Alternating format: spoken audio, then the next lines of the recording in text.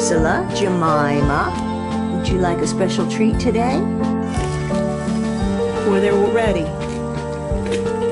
You like them, don't you, sweeties? Okay.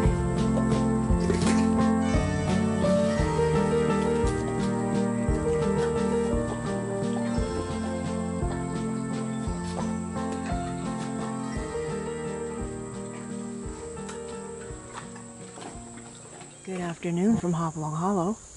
This is Jerry, and we are in the back, looking towards the woods and into this meadow over here, which is going to provide us today with a lot of foliage and flowers for dried flowers over the winter. We cut this field once or twice a year, but we never got around to it this year, and I'm kind of glad because it's just filled with goldenrod.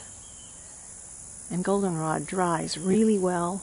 Gives you lots of great color over the winter months for wreaths and flower arrangements. Your dried flower bouquets, when you can't get fresh cut flowers in the winter, then go out into the fields and the meadows and see what you can gather.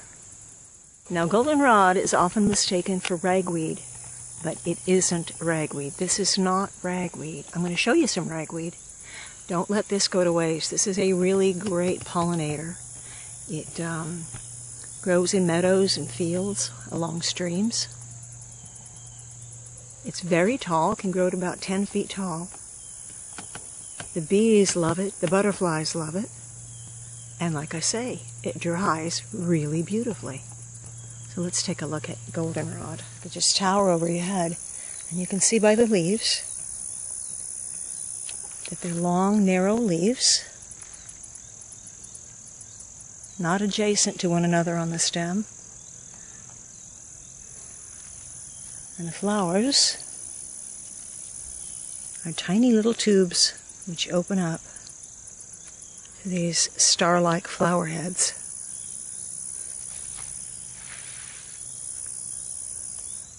Here we have a smaller version of the goldenrod growing in this ditch, and this one has much smaller stems, much smaller leaves, and the flowers are much more delicate.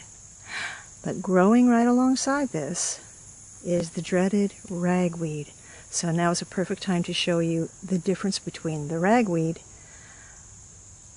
and the goldenrod, because people often mistake the goldenrod for ragweed, and you don't want to do that because they are absolutely very, very different, to be honest with you. As you can see, growing along this ditch, we have no shortage of the dreaded ragweed, but you can really see the difference between the two plants, because the ragweed is very, very nondescript, not exactly a beautiful plant, and just basically it's green. Even when the little seed heads open into their flowers, they're tiny, tiny, pale, almost white, little cabbage-like things. But each one of these little things produces so much pollen. And this is pollen that is carried by the wind. Whereas the goldenrod, the solidago family. These are pollinated by insects. Leaves are very much different. As you can see, the leaves of the ragweed are serrated. So you can plainly see the difference between the goldenrod and the ragweed. So as you go along collecting your plants, just clip them and then strip the lower leaves like so. Because these are just going to be air dried. You don't need all that extra foliage on there, because what you really want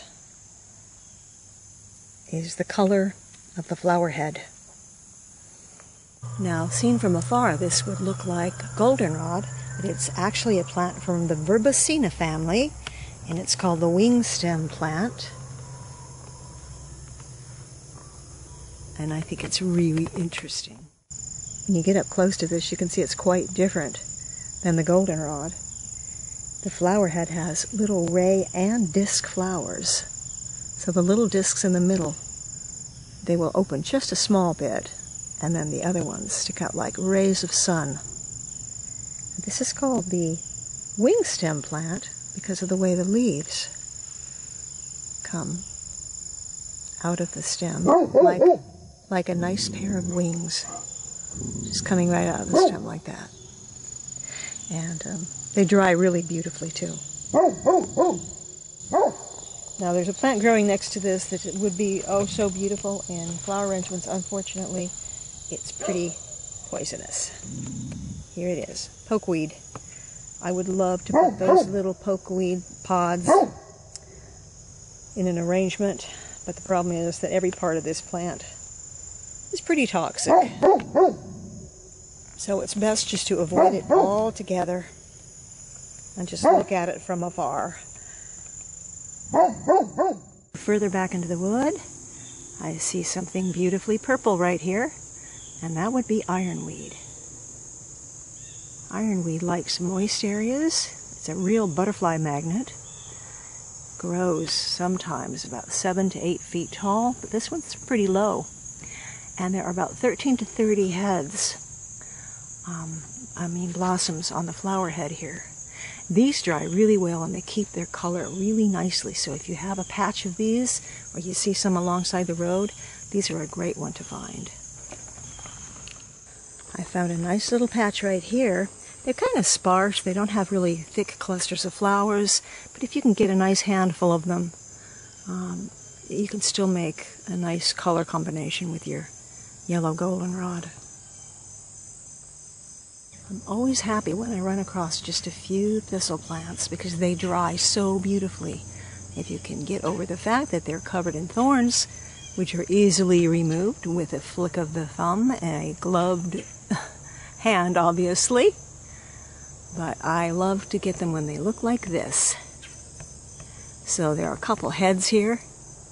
I'm going to wait on those and let them bloom, but I'm definitely going to take these gorgeous fluffy heads before they start producing seed like that. Even though that would be very pretty in a dried arrangement too. It really would. It's a very interesting pod. We definitely have to get some of those and then come back maybe in about a week and get the rest after they've bloomed. So let's see what else we can find. The other interesting things that you can gather, like acorns, pine cones, moss. Look at this gorgeous moss. Just love that.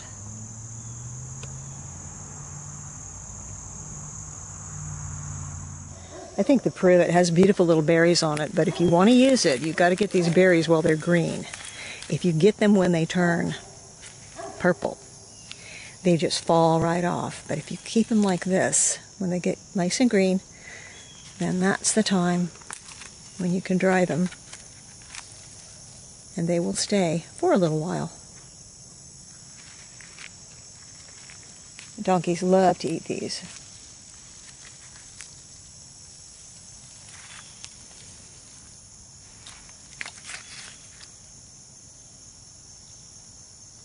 So when you're gathering things to make dried flower arrangements over the winter, just use your imagination. There's so many things that can be used. So many wonderful plants that we consider weeds so often, but they're just as beautiful as anything you could grow in your garden. I think that is. Hey, I'm tempted just to take some of these green walnuts off the tree. They would be great on a wreath. Just look at the beautiful pods, purple pods, on the hyacinth pole bean vine. Now those would be gorgeous on a wreath. Have to grab some of those too. So if you stop by the right side of the road, or maybe you have a farm nearby, or you live on a farm yourself or near the woods, wild flowers are pretty easy to find. Some may consider these weeds, but they look just as beautiful in a dried bouquet as any cultivated flower.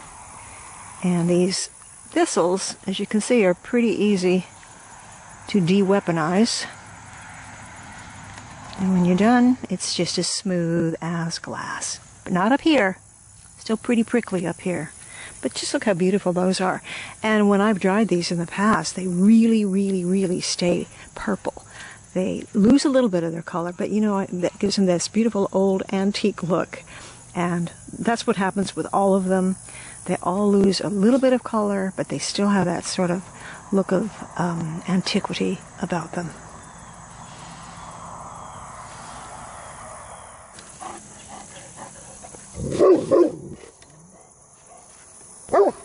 Settle down. It's kind of like shucking corn, only it's a lot easier.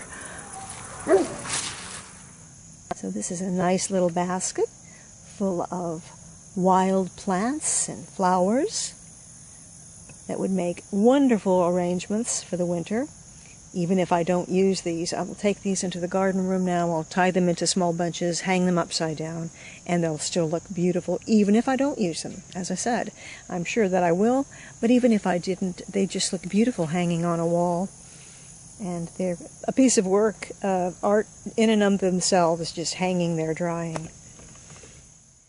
Many of the flowers from your garden dry beautifully as well, such as roses. They're pretty delicate though, so handle those with care when you're drying them. And zinnias are great to dry. Now I'm talking about air drying on all of these, but there are other ways of drying flowers. We're just not going to go into that at this time. Sedum is a beautiful plant to dry for the winter. And rudbeckia, also known as black-eyed Susan, also cone flowers are good. And dahlias, of course, these were in a vase, and so they're looking a little bad, raggedy. Don't know what's going to happen with those. So you're going to get a lot of color from the plants from your garden as well. So here we are next to the cold frame, which is right outside the door of the garden room. Let's just take a look. The garden room. Let's take a look at this cold frame. This is a cold frame, which actually used to be in the potager, but we moved it to the back of the house, right on the courtyard, and right outside the garden door. It's a lot more convenient here. Oh, excuse this old fella. This is the oldest goose I have. This is Attila, and I think he's probably, I'll bet in human years he's about 80 years old, and he's having a little bit of trouble, but we try to treat him very nicely and give him a lot of treats so that he's comfortable in his senior years. Stop it, Keats. Keats is bumping me. Or hot frame, or nursery bed, you can call it whatever you like, because it can be used for all of those things. And I basically call it a poor man's greenhouse. If you don't have a greenhouse, at least get yourself a cold frame, because these are just so convenient. As for myself, I've never really had a desire to have a greenhouse. Maybe that's because I've got a garden room, I've got a gardening porch, and I've got a potting shed, and I don't really think I need a greenhouse. So here we have a handle, glass top, I use string here so that I can attach it to a hook on the wall if I want to leave it open or I want to work in the bed. And then looking at this, you can see that it's pretty easy to ascertain how this is built. It's a pretty simple job. You can find directions all over YouTube on building a small or a large cold frame. And as I said, it's simply a box with a taller back than a front. It has no bottom, and you can set it directly on the ground or directly on a patio. And of course, your top is going to be glass or clear plastic. Obviously, that's to let the light in, the heat of the sun, and also because these close tightly, this keeps out the cold of winter. In the very cold, sitting directly on top of the concrete, so I didn't have to put this cardboard in. But if I were to lay this on the bare ground or maybe on a patch of grass out in the yard, I would definitely lay this cardboard down. I just wanted to show you that the cardboard will disintegrate and it will prevent any weeds from coming up if you're laying your cold frame directly onto the ground.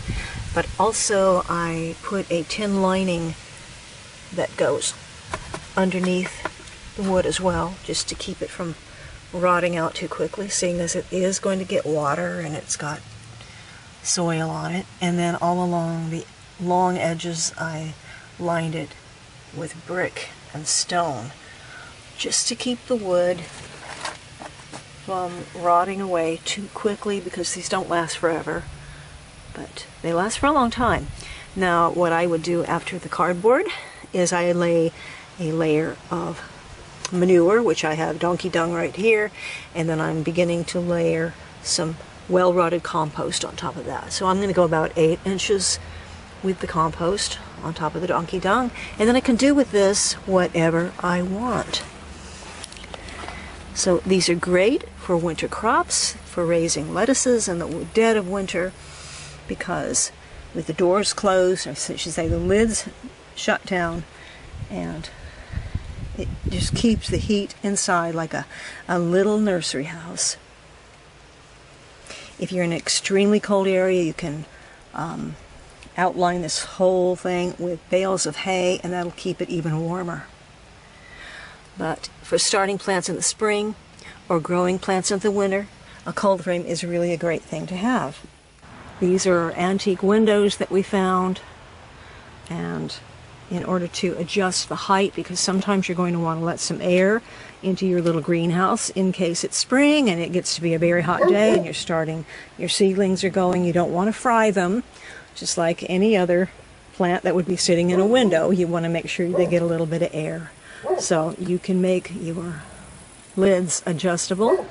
We just do it with twine and a hook on the wall, but there are many other ways that you can get your lids to go up and down to whatever height you wish. So my use for this over the winter will be, I'll probably do half of this in maybe spinach or lettuces and keep the lettuce going. And the other half I want to use as a nursery bed over the winter for plants that need a really long push start, which would be things like perennials like Canterbury bells, biennials, even hollyhocks could be started in here, foxgloves, salvias. I've got some penstemon I want to get going, and those are perennials. They take a lot longer than annuals. They take a lot longer to give them a good start. And a cold frame is a good place to really be able to nurture them and take good care of them. So you have time to build yourself a cold frame. It doesn't take a lot of carpentry skills to do it.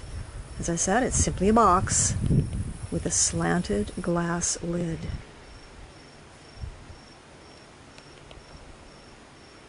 By the way, this is Keats. This is one of our boys. The garden room.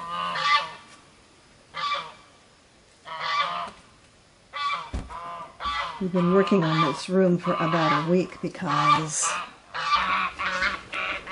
it's in pretty bad shape. Let me show you what it looked like.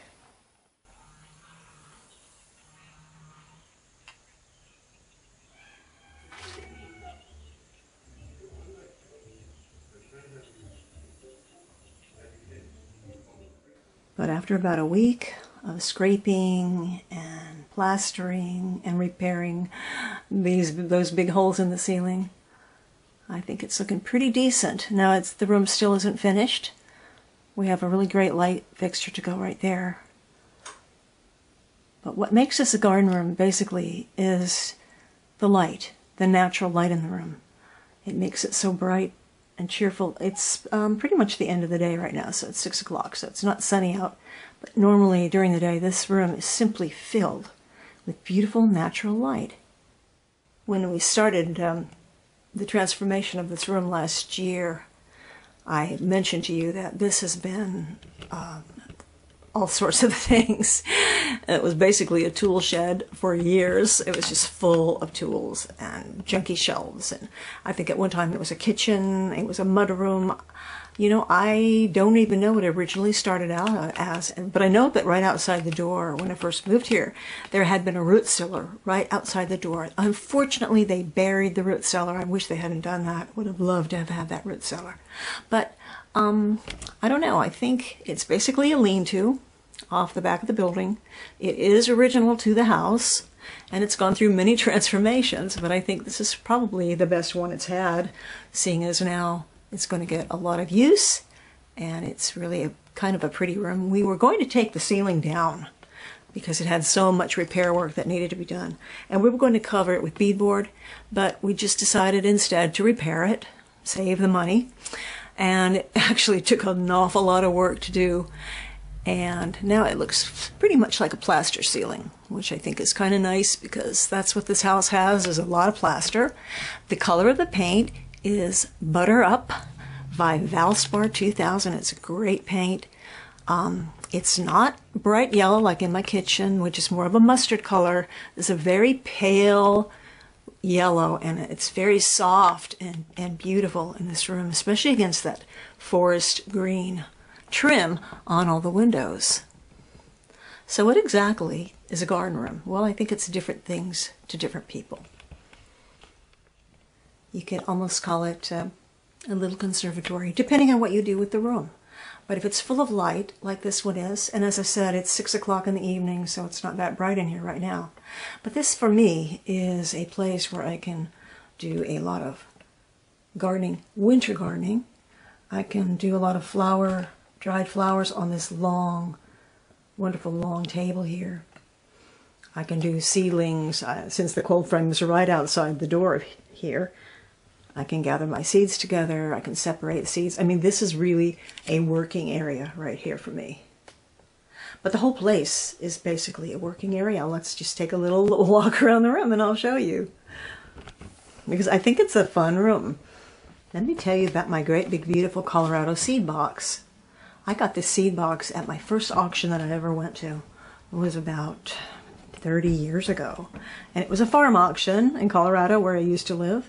And this big, beautiful seed box was in a box of junk, in a cardboard box full of junk, and it was inside that box, and it was closed. But I happened to look inside, open it up, and found this treasure, which I thought everybody was going to be bidding on. And since it was my first auction, and I really didn't know what I was doing, when it came time to bid on that box, that cardboard box, I kept bidding against myself. But nobody else was even bidding. I was just bidding against myself.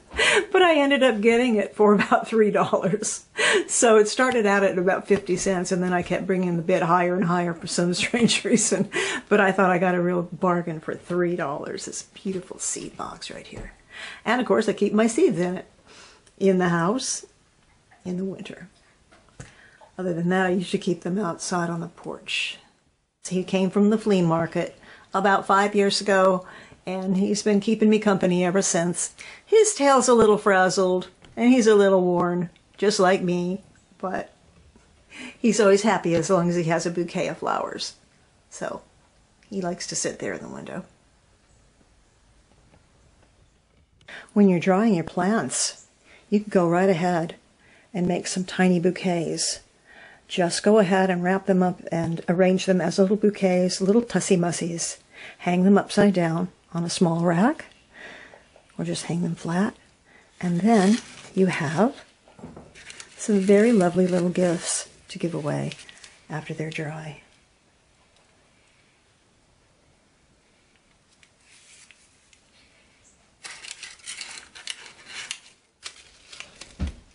You see what I mean about the dried flower arrangements? They just have the colors are so subtle that they have a really lovely nostalgic look to them. They're very different than fresh bouquets. But here we have the boneset, the ironweed, the straw flowers, and a zinnia. Already dried. I made the bouquet just like that. Hung it upside down. And within just 2 days, I had a nice little gift to give away. And here we have the gomphorina, some sedum, and the thistle.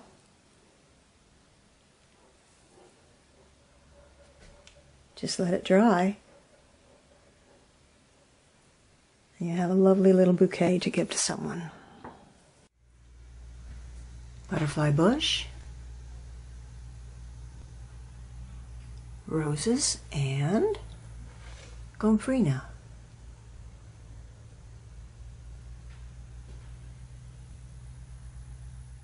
So a garden room or conservatory is different things to different people.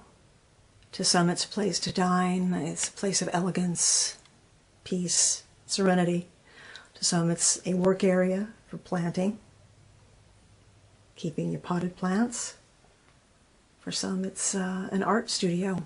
And for me it's an art studio and a workshop for planting. This is an old jelly cupboard, and I've had this for about 30 years. I brought this with me from Colorado when I moved here a long time ago. But it's a lot older than that. Back in the days when they actually had jelly cupboards. And this one does not have any jelly in it, but it has something even more important than jelly. Jelly cupboard contains the tea things. Because you've got to have tea in your garden room.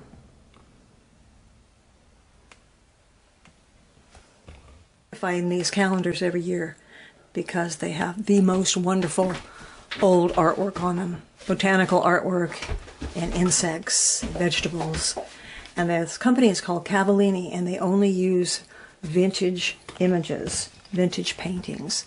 And they're just so beautiful. Every one of them is a work of art. But they're also great for me in here because they're great reference material if I have to paint a particular flower or perhaps an insect. And in that case up there, that one is just full of every kind of butterfly you can think of.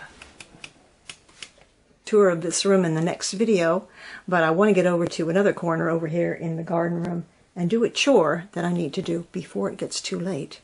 That particular chore has to do with these apples and these pears that I collected off the trees. But first, let's take a look at these beautiful dried flowers that we gathered yesterday. So here we have some pink gomphorina, zinnias, a wing plant, some lamb's ear, some zinnia, alliums, sedum, crepe myrtle, black-eyed Susan.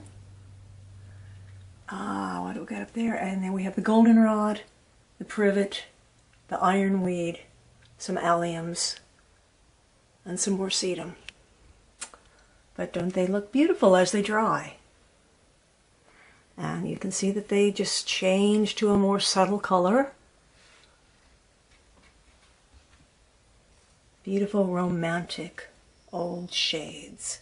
And keeping watch over the entire room, up here on the top of the cellar's cabinet, is Sir Winston.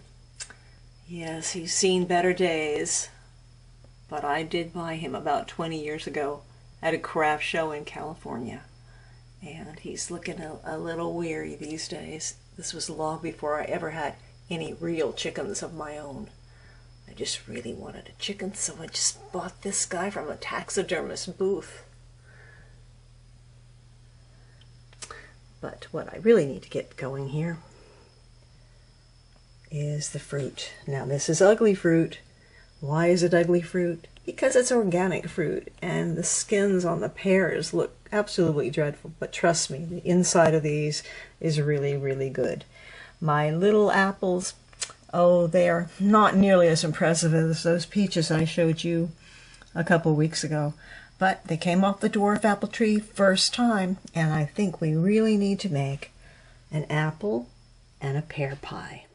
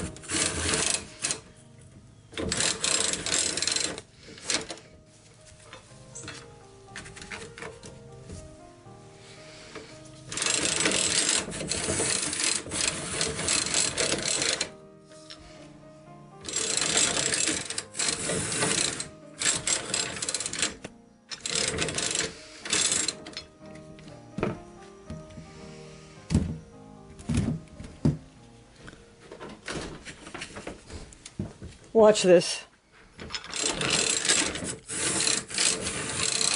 Isn't that great? It's kind of fun, isn't it? It is fun.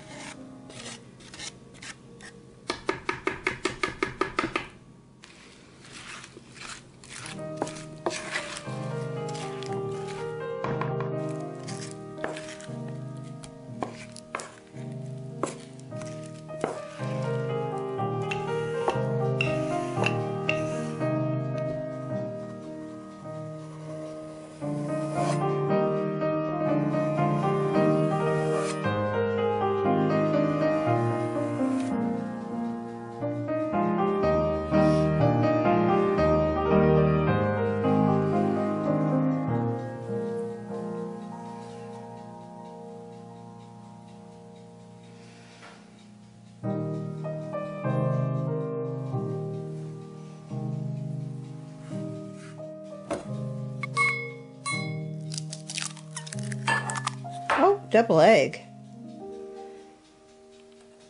Huh.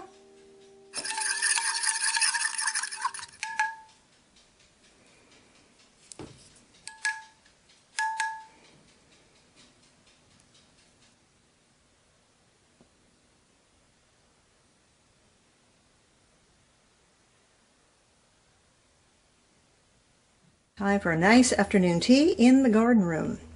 So in the jelly cupboard once again, I'm just going to have a very simple, casual tea. And I've got a nice collection of tea in this cupboard.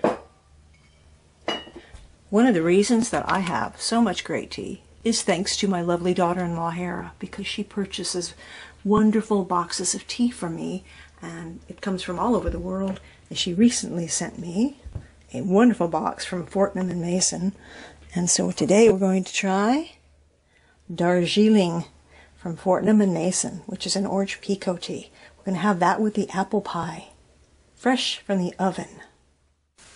I've just laid a simple place setting here at the work table in the garden room. We've got a gorgeous bouquet over here. Let me show you what that is. Just picked these flowers in Cosmos.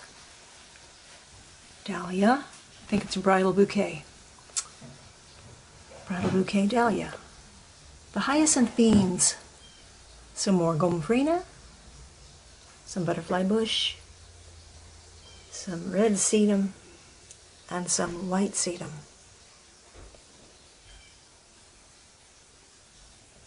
So I just mixed and matched the china. This is from Marjolein Bastien, the Dutch artist. And cups are from Royal Botanic Gardens Kew. And the teapot is one of my enamelware pewter teapots from about 1910 or so.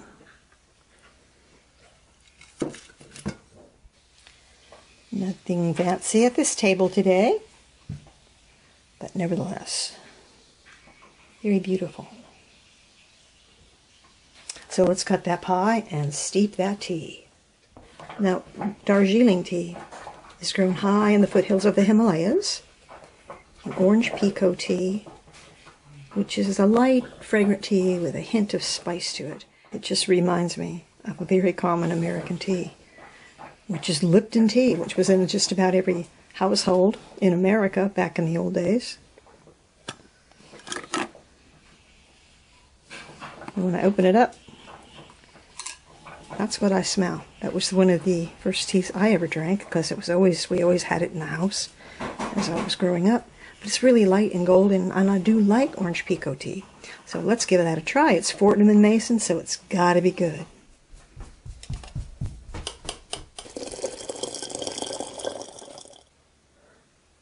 The pie turned out really, really well. The crust didn't hold together so good after I cut it, but it doesn't matter. It's a good crust. And you should just use your own pastry crust, whatever that may be. There's so many different kinds of ways to make your pastry, and you probably have a favorite. The apples are still, you can taste them. They're still a little bit tart, but they were little green apples.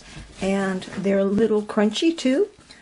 If you like them soft, you might want to cook your pie a little bit longer. But this, I'm really pleased with this because the apples came from our tree. Darjeeling tea just may replace Earl Grey as my favorite tea. I love it. It's much lighter, it's more fragrant, and it does have a little hint of spice to it. So as we're having tea here in the garden room, we have all sorts of books that we could look through. But I want to show you something from the Farmer's Almanac in 1835. I really love to collect these.